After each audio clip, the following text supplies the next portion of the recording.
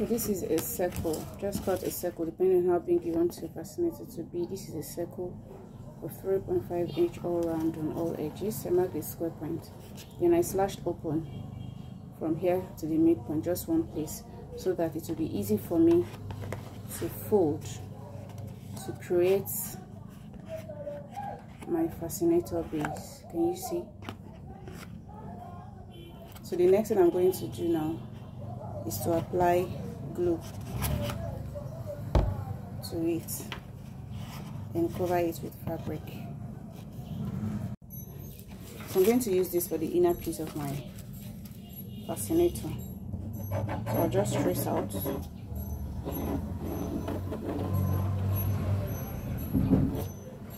and mark that circle, that midpoint, this opening. So I'll trace it out to mark it so I can slash it open on this one too. But then trace this out like this. Just a circle that I have. You can see my circle. So I don't know if it's clear enough. This is the slash I'm going to have. So I'm going to trace out the circle.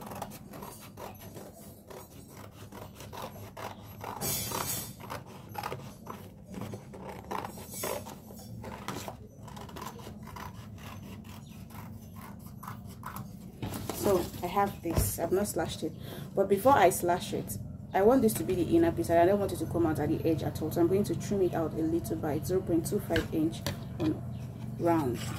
So I'm going to take it in by 0.25 inch all round. You can use your tape roll if you're not sure how to get your 0.25 inch. So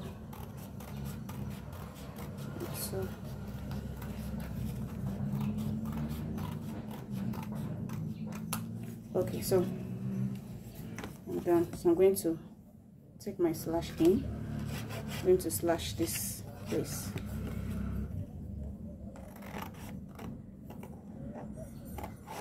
So this is my inner piece. You can see.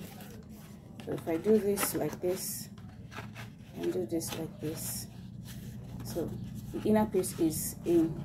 You see, it's not coming out on the outside. Can you see it now? So this is what I want to achieve. So this is my fascinator base. Can you see? Okay, so the next step is to apply glue and cover it with fabric. I'm applying glue. I'll apply glue like this. So I'll place it here.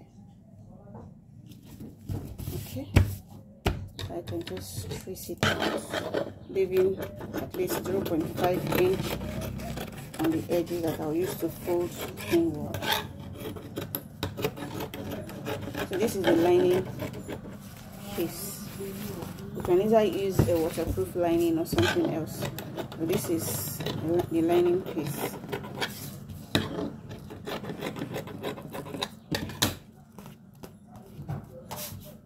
So make sure it is smooth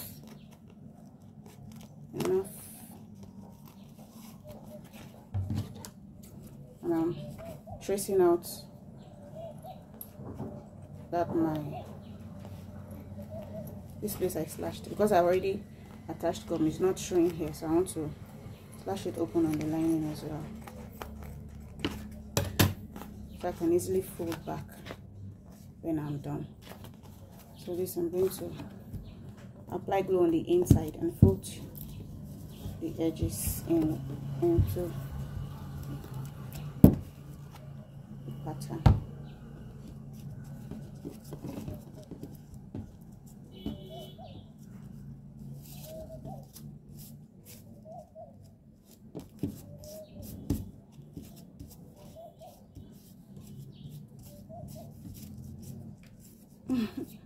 You can choose to wear a glove to do this so your hands don't get messy. You choose to wear a glove so your hands don't get messy. Okay, so I'm done with this piece. What I need to do now is to do the same thing on the outer piece.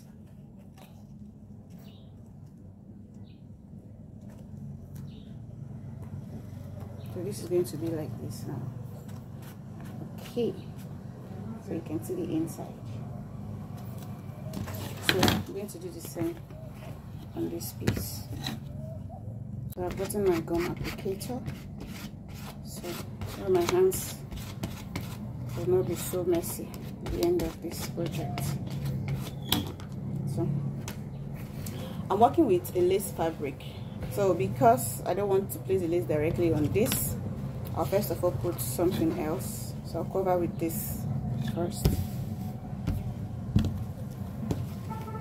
I don't want the savage to be on the fabric. Okay, so this is better. I'm going to cover with this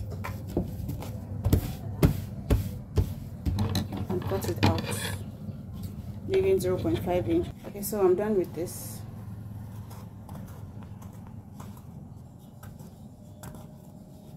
Do the inside together.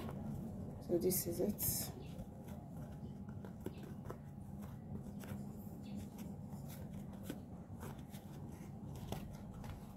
So this is this. I'm going to cover this again, so don't worry about the edges. If I was not covering it, I would have ensured that the fabric is going in, but since I'm going to still cover it, this is not going to show. I'm going to still stitch on it and cover it. So now I'm going to place this like this and apply gum and put them together. Let's do it. So I have these two separate, so I'm going to apply glue inside now and place it in.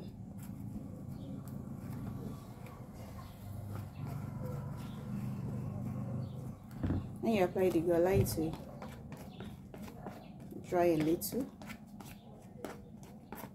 before you place it. Okay, so here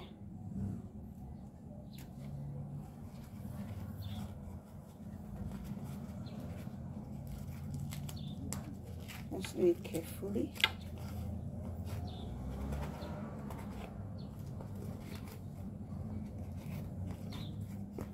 If you have a strong sewing machine, you can decide to sew these two edges together, but otherwise this gum work is sufficient enough to keep the fascinator base in place.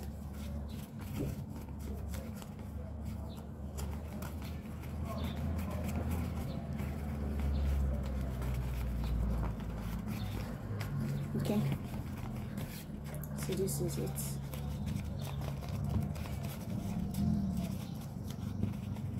So this is our fascinator base. I'm going to still cover with fabric, so all these rough edges will be okay. So this is our fascinator base.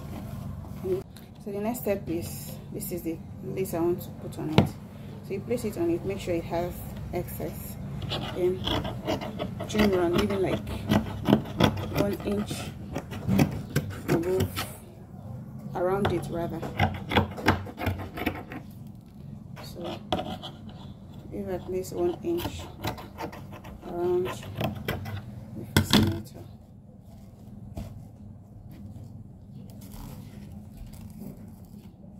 So what I want to do is to fold all this in. I'm not applying gum this time. I'm using needle and thread to do this.